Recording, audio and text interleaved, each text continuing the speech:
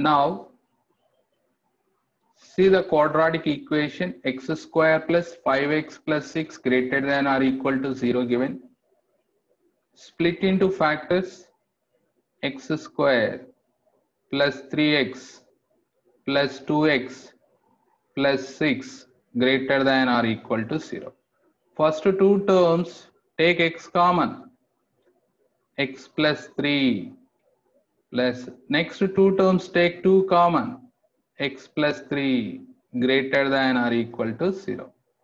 Now x plus 2, x plus 3 greater than or equal to 0. Now draw the number line, plot the points. This is a number line. Minus infinite, plus infinite. Now what are the points?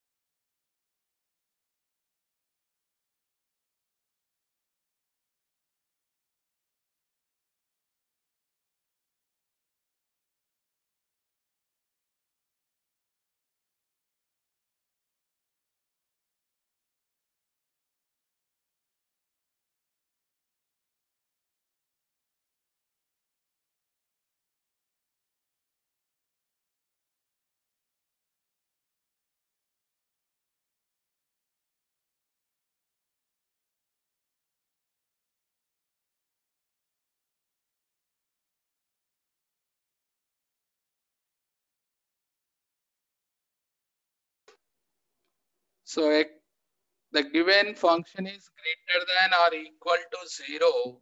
That's why you will get closed curve at -2 and -3. So answer is x belongs to minus infinite comma -2 closed union closed -3 comma infinite.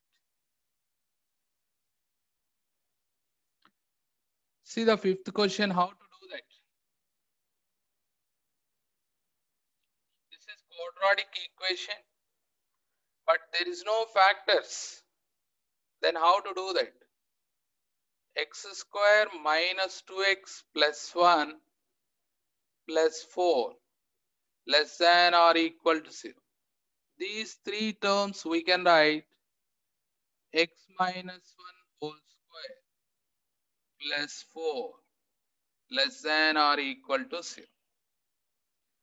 Generally we know that x minus 1 whole square means it is always greater than or equal to 0. Square is there now. Negative, impossible. Square is there now. Negative, impossible. Okay. So now x minus 1 whole square, add 4 on both sides.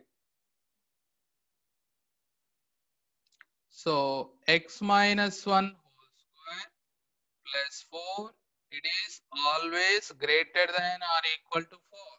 This is the correct. But here x minus 1 whole square plus 4 less than or equal to 0 given. Therefore, there is no x values. There is no x values. So answer is x belongs to null set. Answer is x belongs to null set. Students, are you understood now? There is no solutions here.